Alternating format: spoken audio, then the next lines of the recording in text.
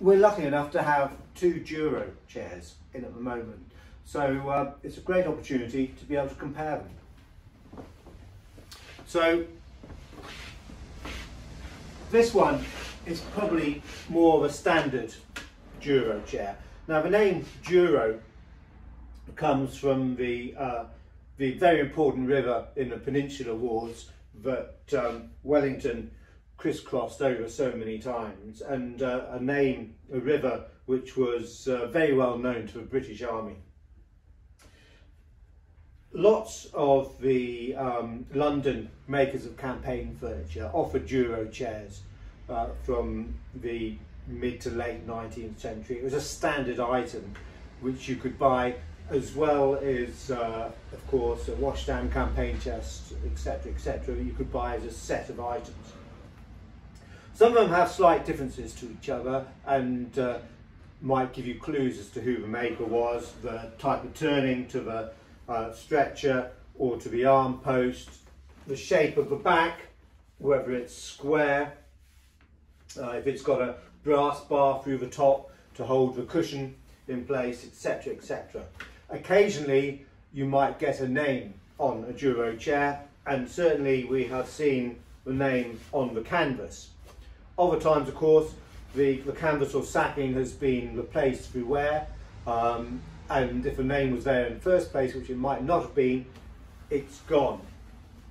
Also, of course, Douro chairs were sold with a packing case, which would have some separate legs which would screw onto the packing case and make what they would call a desk or a table, and so it was very likely that the manufacturer would have stenciled their name onto that, as well as the owner, the owner's details. So this is a satin birch Douro chair. We've made the cushions for it, they've been replaced. It's got a shaped back, as we can see, and we know that makers like Allen and Maple made Douro chairs to that sort of shape back.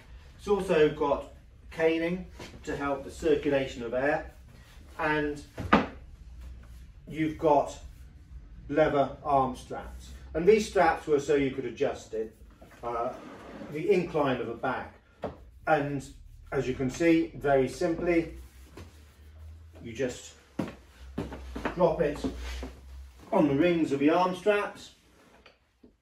These arm straps look the original, and it will recline the back. Now they also sold Douro chairs which had a fold out footrest. So if you imagine you've got a footrest with this Douro chair, then when you recline it fully like this one, basically you've got a make-do bed. So quite a practical chair. To fold it, well, it's as you would expect. We just remove the cushion here. It folds on its X-frame, so we'll release the leather straps and the arm posts will drop. That's quite a nice feature, having that extra little lug there just to secure the arm post in position. The back folds down, the legs fold into each other, and there you go. You've got your Douro chair packed up to go into its case. Sets up just as easily. We lift up the arm posts,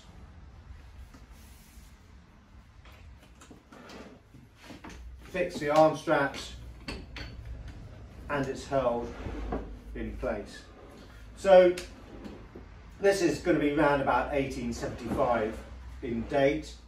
As I said, the sacking has been replaced here. The straps look original to me, and of course the cushion's been made for it. Quite a nice, comfortable, adjustable chair. And what we would describe as probably a standard model Douro. This Douro is a little bit different to your standard model, and in fact we've only had one of this type before. We've seen them illustrated in catalogues. Maples illustrated a chair of this design.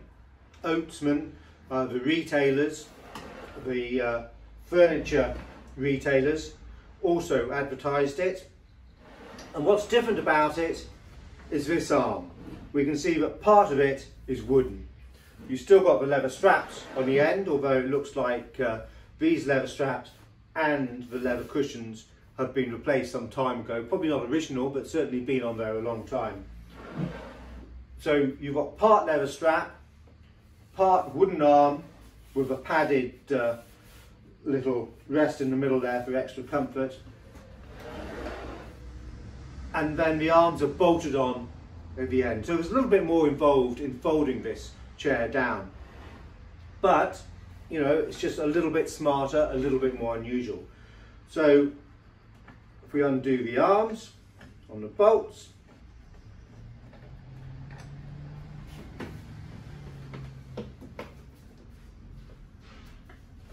just remove that on the hook, and then the posts fold forward.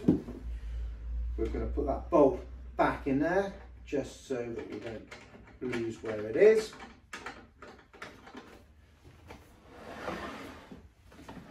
Do the other side as well, and while it's turned around here, you can see the shape of the back, very similar to the other Douro chair, and quite a distinctive shape.